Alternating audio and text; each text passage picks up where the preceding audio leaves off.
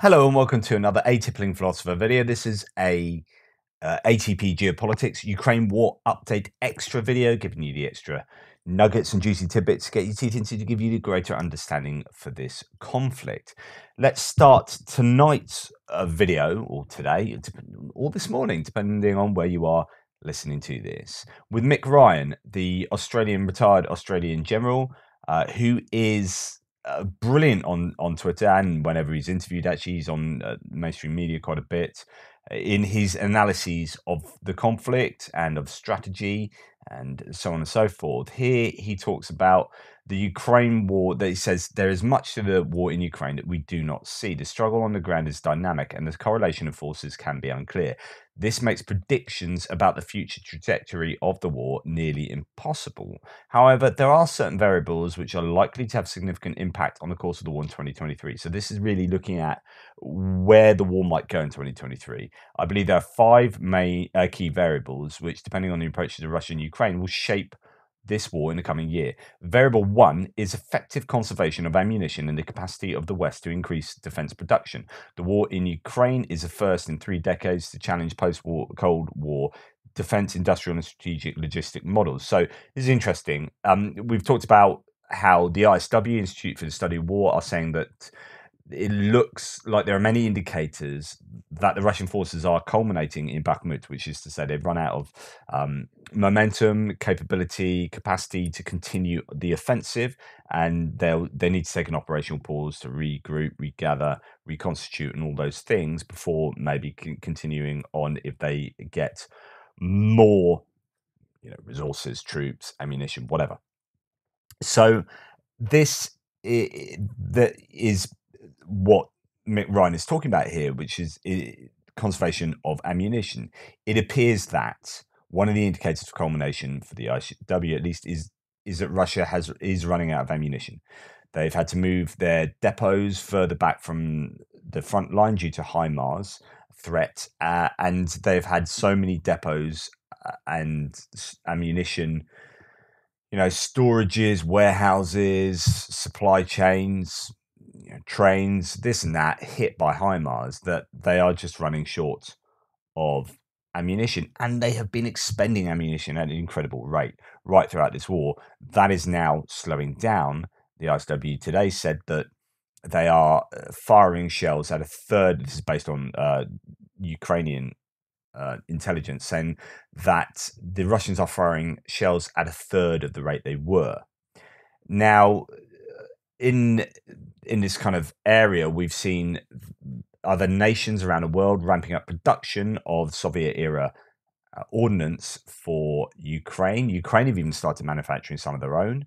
We've got Bulgaria. Someone was saying the other day that you've got South Korea is ramping up production. That I don't know whether that's of NATO rounds, because obviously Ukraine will need, now they're starting to get NATO howitzers, they are going to need NATO ammunition, an awful lot more of that, as well as ideally Soviet era ammunition to fit both configurations. But so therefore, going forward this year, the ammunition is going to be a massive component as to how this war goes and who will find success. Drawdowns of forces and consolidations of defense companies in the wake of the Cold War, says Mick Ryan, saw smaller military organizations demanding less equipment and ammunition and stocking less than had been the case for the preceding decades. Of course, back to me, as peacetime had become, entrenched, to use an oxymoronic term maybe, in our modern societies, it has been less warranted, less justified to spend huge amounts of our budgets in these peaceful nations of the West, predominantly, spend huge amounts of our budget on manufacturing more ordnance, building, buying, or ordering more mechanized equipment, so on and so forth. So as we get used to these peace times, we stop demanding so much military equipment, and then of course a war comes along, and a big war in this case, that is expending an absolute shed load of equipment, and now suddenly no one has enough equipment. And it's completely understandable. But this is one of the problems that the Ukrainians are facing, and their allies. But consumption rates in Ukraine, says Mick Ryan, of precision munitions, anti-air and anti-tank missiles, as well as ground attack rockets and missiles, has drastically reduced the munitions held by Ukraine, Russia, and many of their allies and partners, as I was just discussing. For some, the solution for the Ukrainians to fight like Americans and use less ammunition, given current shortfalls, this is part of the solution. What the Americans have done over the recent decades is to not build so many dumb munitions, but concentrate more on smart munitions, and that includes ordnance for howitzers. So the Excalibur shell, it might be a more expensive shell, but you need fewer of them because actually they are going to be more accurate. You're not just blanketing entire areas with dumb ordnance. You are hitting targets with the first shell. You're getting spotting drones telling you the coordinates of a target, and you're hitting it with one shell. Job done. You don't need 6 shells. You don't need to walk your shells in, so to speak.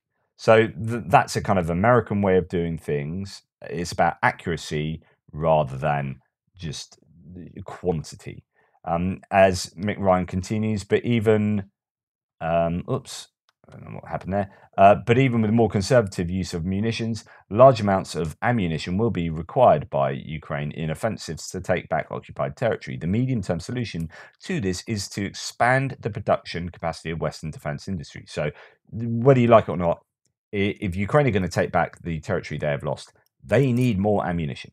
So far, only the US has indicated that it will do so, and this will not take effect for 6 to 12 months. Until then, more effective use of existing munitions stockpiles will be the rule. Unfortunately, the Russians are facing similar problems. This might be why we've seen solutions that involve modifying dumb munitions, both air-released and ground-released, to create more accurate munitions, because they have got the capacity for that. There are the stocks of these things to be able to modify the dumb munitions and turn them into more effective, more efficient, smart munitions.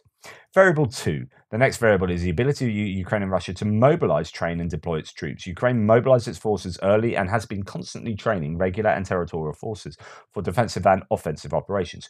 And that is, back to me, that is both in Ukraine and abroad. The UK, I think Czechoslovakia now, Poland, all places are helping to train up, and many countries, Australia, New Zealand, all the countries of Canada, all these countries from around the world, helping to train up Ukrainian troops. Reportedly mobilized. The difference here, of course, is Russia has sent many of its trainers into war. And so they are struggling to effectively train mobilized troops up to a sufficient standard. Reportedly mobilizing around 700,000 troops, Ryan continues, the Ukrainians have an advantage in numbers at this point, as well as motivation for their soldiers. The Russians, after suffering massive losses in northern Ukraine and the Donbass, finally undertook a partial mobilization from September last year. While initially chaotic, the Russians appear to have streamlined mobilization of persons to fight in Ukraine. The influx of tens of thousands of new Russian troops and the potential mobilization of more in 2023 presents a challenge for Ukrainian strategy moving into 2023. The ability for either side to most effectively mobilize their people is a key variable in the war. Variable 3 is a willingness of the West to provide more sophisticated ground and air offensive capabilities to Ukraine. The West has taken a stepped approach to providing sophisticated weapons, avoiding the provision of tanks, fighter aircraft, and long-range missiles. Part of the theory for this is to ensure that training and logistics can be undertaken to ensure that the systems provided to Ukraine are supportable over the long term.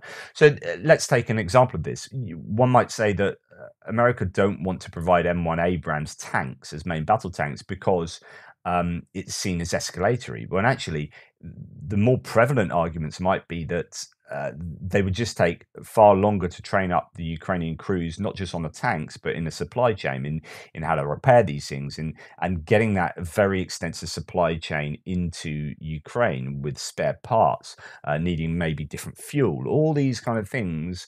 These are variables that make just giving equipment far more complicated than that. It's not a case of like, here's 20 tanks, go for it. job done. We've given you 20 tanks. Brilliant. Well done. Go and send them onto the front and shoot at the Russians. It's like, okay, here's 20 tanks. Now we need to train maybe 20 crews or 10 crews so that then they can train 10 other crews, so on and so forth. It's like we need to spend a lot of months or weeks at least training these crews on completely different machines, and also training the the mechanics and training people and how to move this stuff around, and then get hold of all the spare parts for these, and then so on and so forth. It's just far more complicated than one might think. But there have also been some in the US and Europe, continues Ryan, who have seen the provision of more advanced weapons such as tanks and long-range ATACMS missile as escalatory, as I was saying. But Ukraine can't win this war by defensive operations only. Absolutely true. At some point, we have to give them the weapons where they can just win the war offensively. We can't just give them weapons to sit there and take wave after wave of Russian attacks. And then at some point they go, well, now we've defeated so many Russian soldiers who have been attacking us. It's time to attack, but we can't really attack because we don't have the offensive weapons to do so. We've just been sitting here in defense, and that is, never going to get back those occupied territories. So if the West are serious about Ukraine taking back Ukraine, we need to provide them with the offensive weapons to do so. Ryan continues, a turning point in 2023 will be reached if the West flings off this unnecessary fear, what Elliot Cohen, he's a reporter, has called baloney realism, and gives Ukraine the offensive capability it needs to take back all of its territory. And he links to the Atlantic article by Cohen. Variable 4, an interesting variable, is a willingness of China to remain neutral in this war. There are several reasons for China's reticence, including trade with the US, but its neutrality so far has benefited Ukraine. China still imports Russian coal, LNG, and oil, providing revenue for Putin's regime. However, should the Chinese decide assisting Russia is more important than its trade relationship with America, it could see a significant shift in Russian fortunes. So this is the idea that the potential threat of a sanction on Chinese goods into America, and arguably with other allies, is what is keeping China at the moment somewhat neutral, at least not providing Russia with weapons and overtly with components to make weapons. Variable 5, a final variable, is the strategic leadership of Zelenskyy, Putin, and Biden, and their ability to nurture and sustain the will of their people. Putin's direction launched this war, and Zelenskyy's leadership has united the nation to resist the Russian onslaught. Biden's leadership has been vital in hardening Western resolve and coordinating the steady flow of aid to Ukraine. Now, I know some of you Republicans who are listening to this are just hate Biden no matter what he does. But actually, from an outsider here, and I know I'm sort of pro-Democrat or whatever, but my opinion is Biden has done a really good job, given all the range of things he could have done.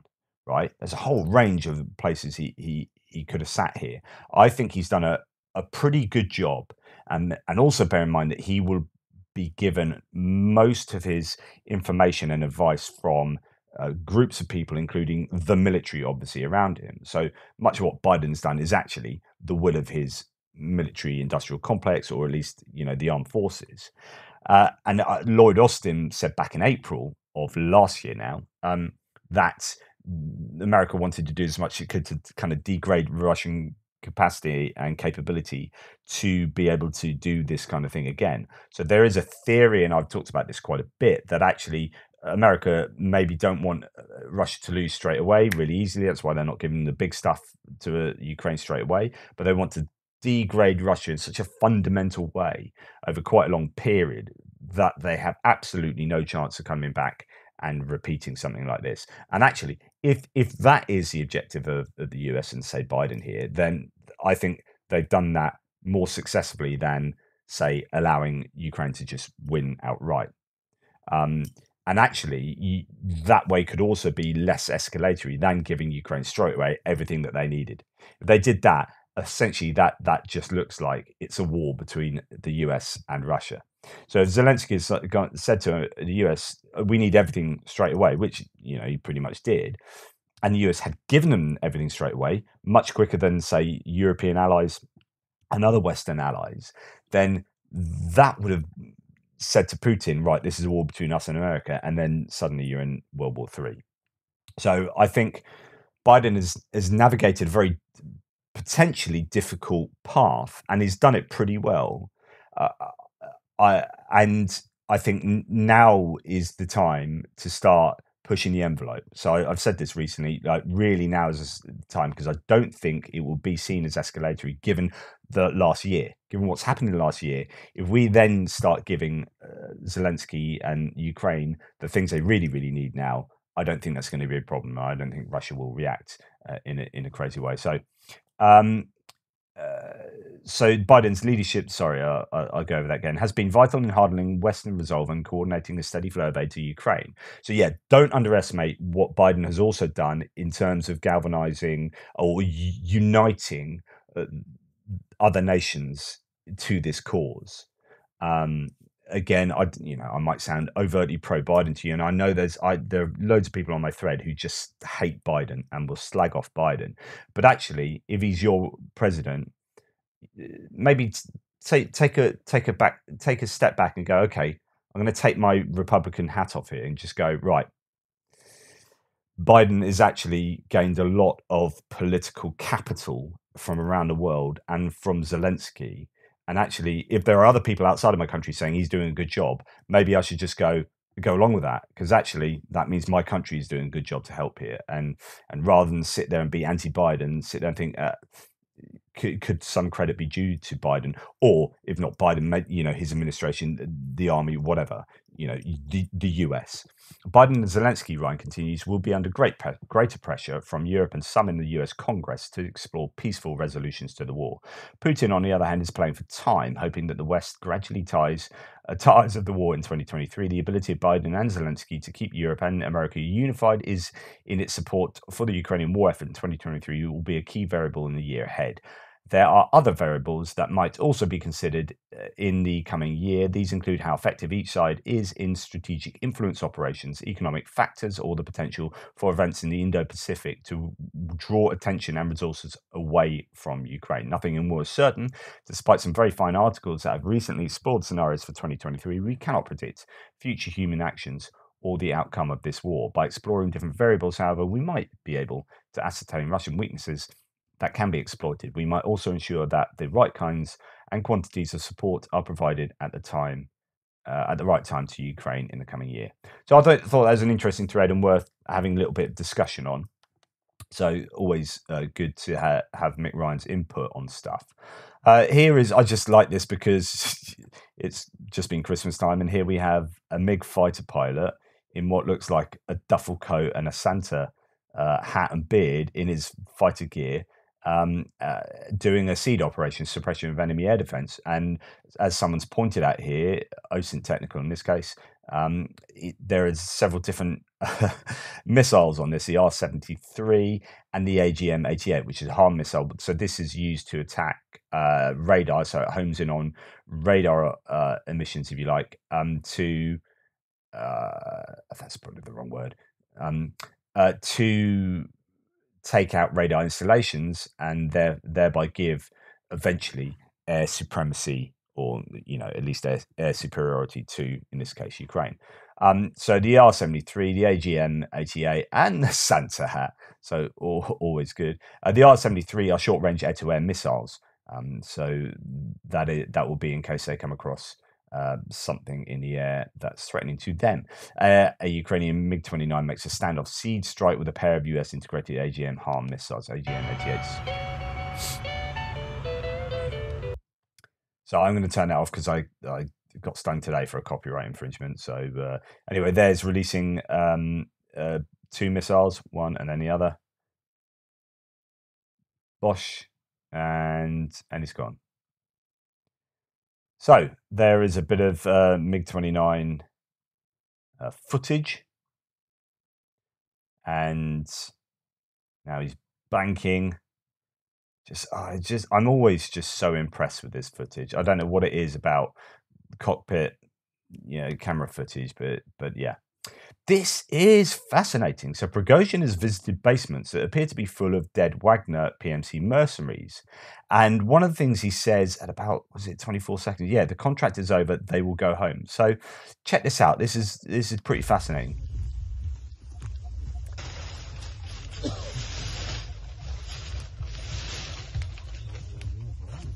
Just the amount of dead in the Bakhmut area. And that's Prigozhin.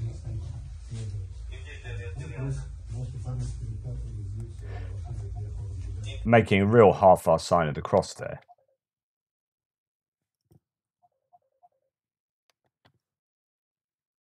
And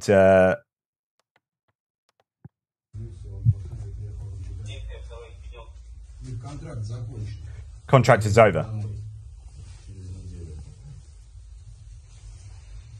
They can go home.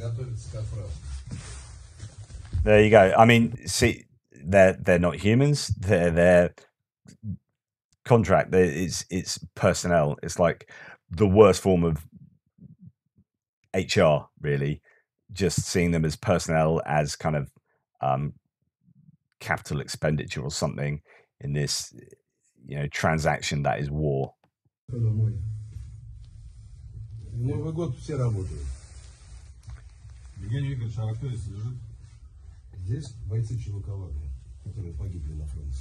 I'd love to get, I'd see if I can find an English translation of this, but it's just like,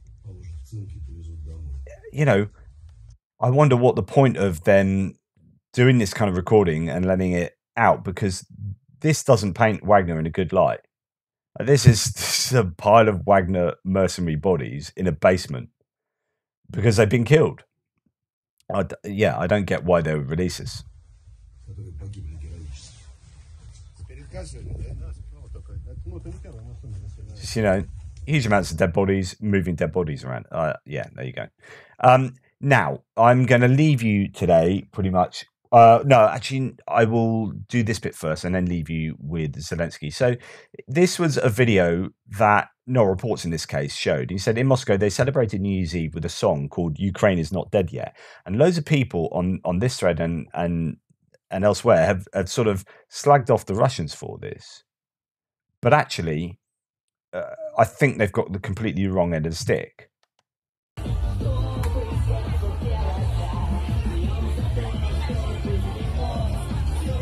So I don't want to get copyright infringement again, but there they are. They're all dancing around and singing "Ukraine is not dead yet," right? And predominantly young people here, actually. So a lot of people are saying this is absolutely terrible. These people are horrible. Oh, I can't believe they're doing all this.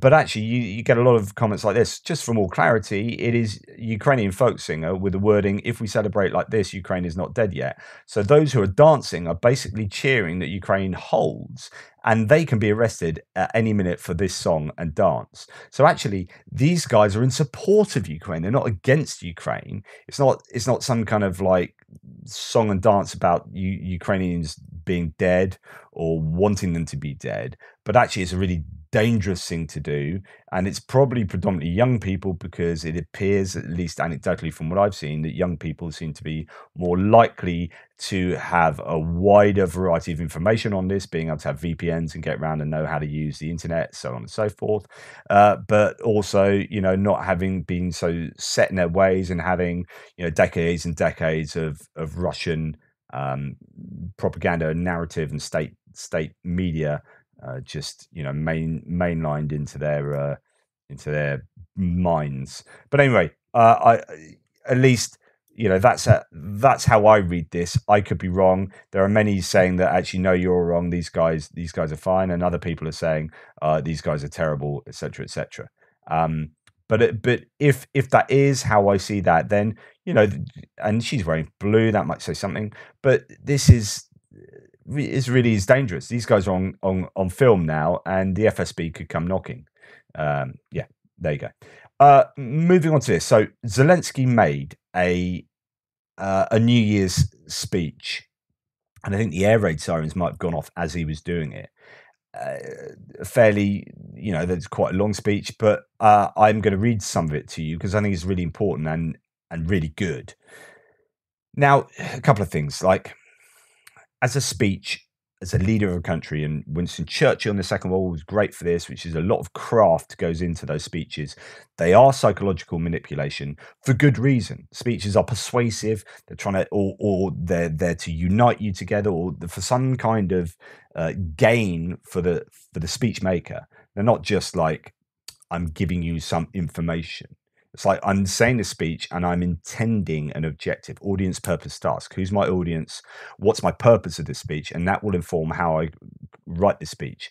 You know, this is how you teach writing: audience, purpose, and task. The task or the form of what you are. Any content creation, including this video, actually. Who are my audience? What's my objective? And that will inform how I create my content. So Zelenskyy will start with, okay, what's my objective? What do I want to get out of this?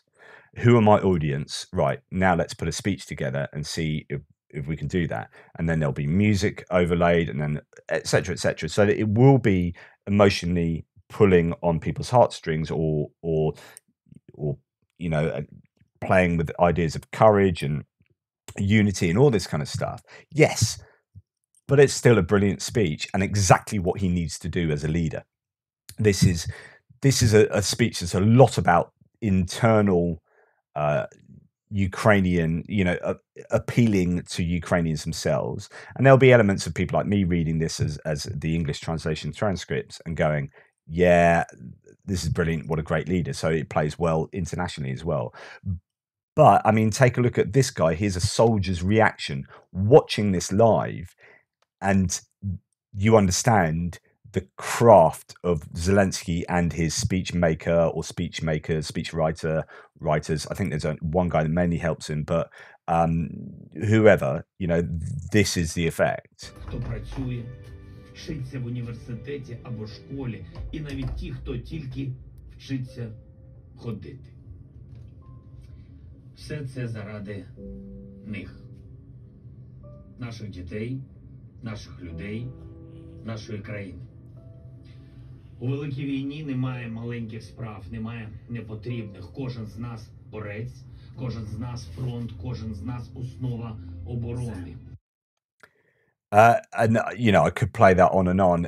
It's landing. The speech is landing. It's successful. It's doing what it's intended to do. And you know, reading it is brilliant.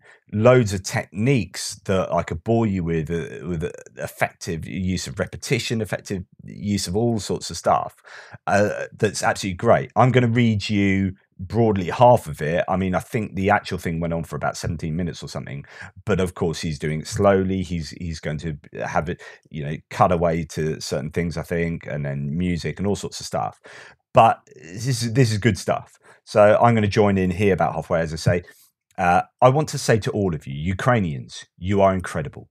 See what we have done and what we are doing, how our soldiers have been smashing this second army of the world since the first days, how our people stopped their equipment and infantry columns, how an old man used his hands to stop a tank, how a woman knocked down a drone with a jar of tomatoes, how enemy tanks, armored personnel carriers, helicopters, shells were stolen during the occupation, how we fundraised for Shahed hunters, naval drones, armored vehicles, ambulance vehicles, and Bayraktar drones in several hours, how we withstood all threats, shelling, cluster bombs, cruise missiles, darkness and cold, how we supported each other and the state.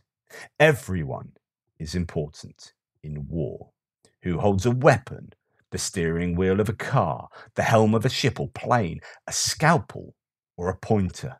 Everyone who is behind a laptop, who drives a combine harvester, a train, who is at a roadblock and a power plant, journalists and diplomats, utility workers and rescuers, all who are working, studying at a university or a school, and even those who are just learning to walk. All this is for their sake, our children, our people, our country. There are no small matters in a great war.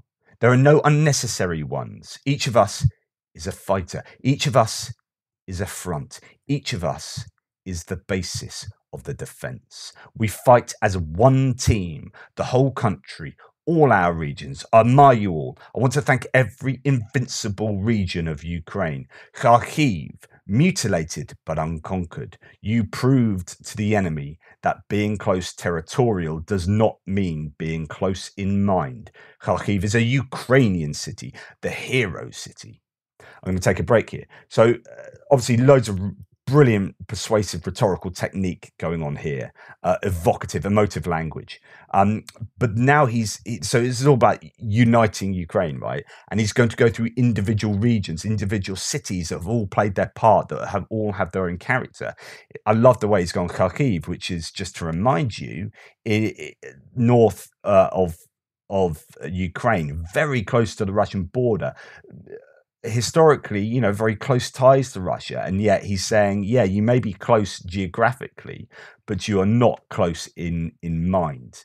You are a Ukrainian city, a hero city.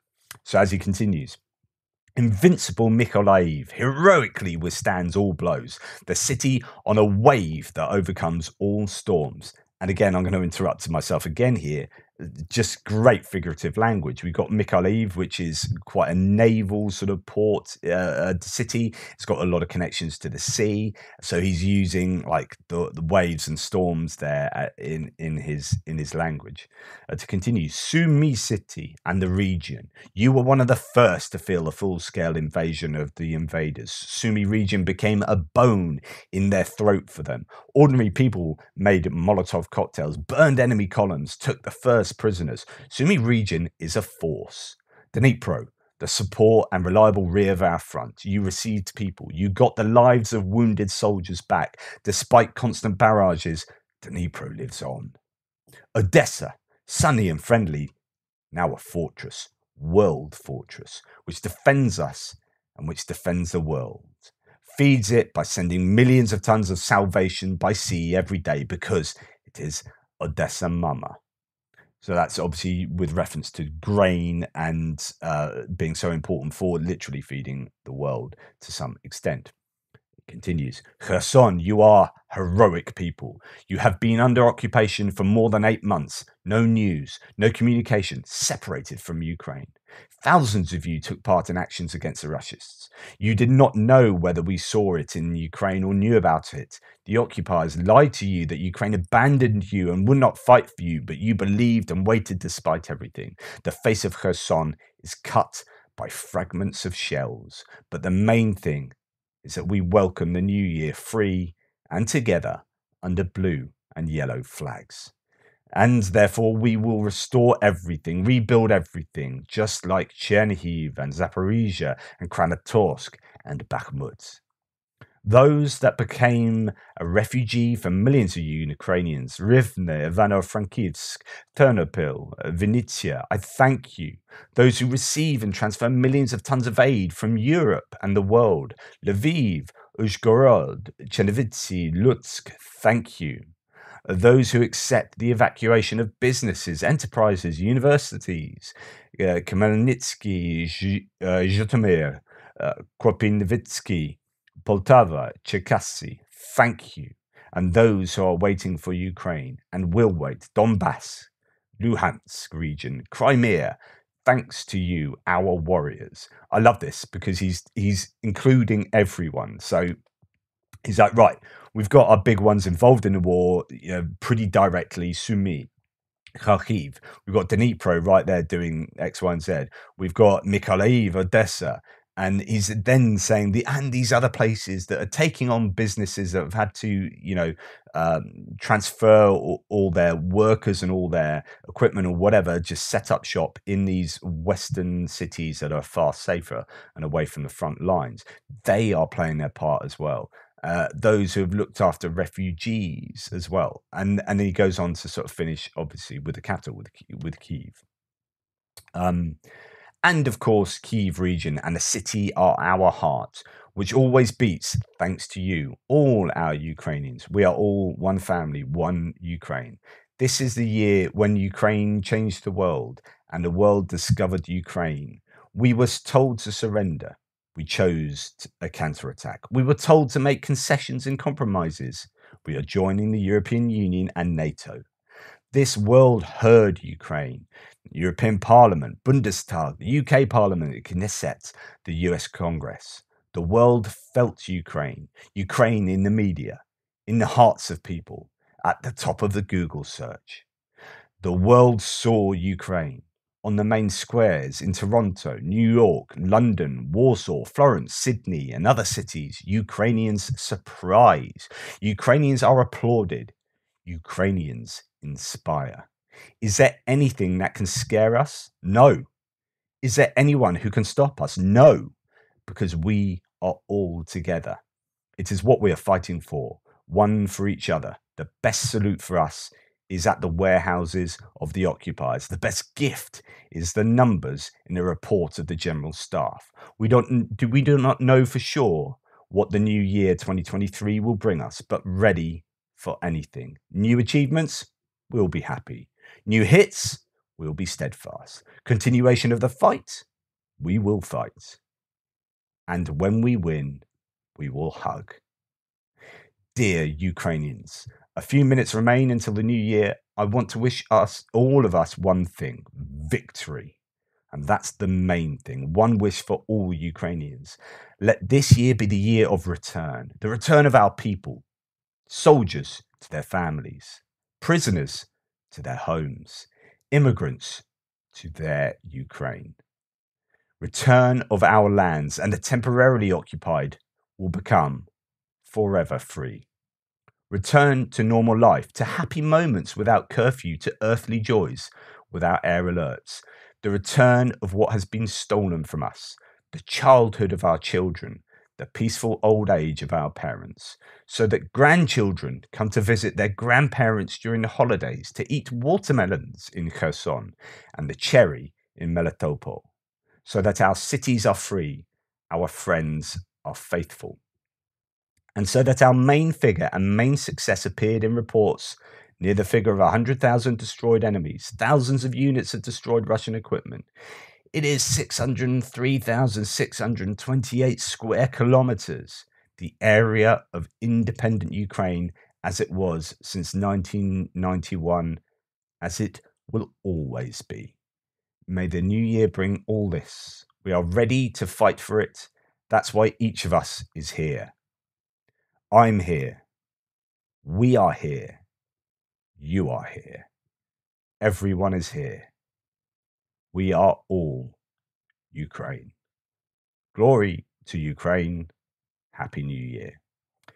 That's an incredibly well-crafted speech with all sorts of elements that you could talk about. I think the one big thread, though, is unity. So, the very last sentences there. I'm here, we are here, you are here, everyone is here, we are all Ukraine. The talk about all the different types of people involved in the conflict, in the defense, all the different cities and regions involved. It's this because we are all together. It's what we are fighting for, one for each other.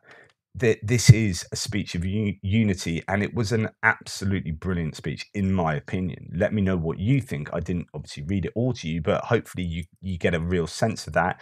You can go and watch it on YouTube with English subtitles, but I thought I'd read it to you to give you a sense of I guess, well, at least the way I would read that. Of course, it would work differently in Ukrainian, and he will have his own inflection and intonation and whatnot. But there you go.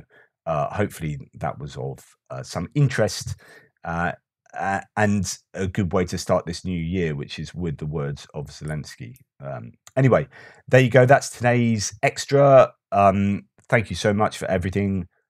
Please like, subscribe, and share. All the ways that you can support the channel are in the description below. I will speak to you tomorrow. In the meantime, take care and stay safe.